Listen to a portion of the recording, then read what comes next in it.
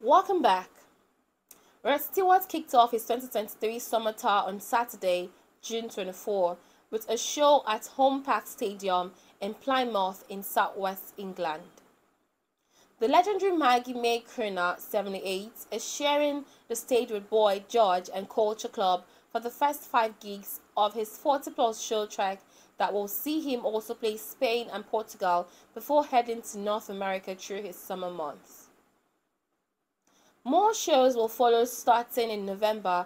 That's all part of his plan to make this the last time round, belting out his classic songs on the big rock and roll tour. But make no mistake, Rod the Mod isn't retiring from music and performing, as some recent reports might have fans believe, but instead wants to shift to swing music and his great American songbook catalog. By making these two announcements during the promotion of the tour, Stewart also sent a message to some of his 8 kids ranging in age from 59 to 12, who were reportedly trying to get the rocker to slow down and retire so he can focus on his health and his family. Calls for the London, England native to sail into retirement after more than 50 years in the spotlight came in the wake of him being diagnosed with cancer 2 times. In 2019, the I Don't Want to Talk About It singer-songwriter revealed he had beaten prostate cancer after a 3-year battle full of treatments. And that came nearly 2 decades after he beat thyroid cancer in 2000. His serious health issues don't end there. The Grammy winner had to undergo knee replacement and ankle fusion surgery following a soccer injury in April 2020. During a phone interview in promotion of the tour, the legendary singer made a point of getting the word out that he's absolutely not retiring.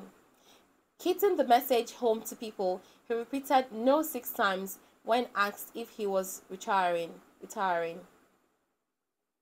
I love what I do, he said from his home in England, and while he still has the passion for his job as singer and leader of a performing band, he's still making a big career move with his announcement that he will no longer play the big long rock tour after his slate of shows focused on the hits that brought him plenty of wealth over the years. This will be the last time round, I think, to do the rock and roll stuff because I want to move on to swing music and Great American Songbook, he said before clarifying the decision. But I'm not taking my songs to the cemetery and burying them. I might bring them out on the odd occasion, but I basically wouldn't like to put them to the rest for a little while.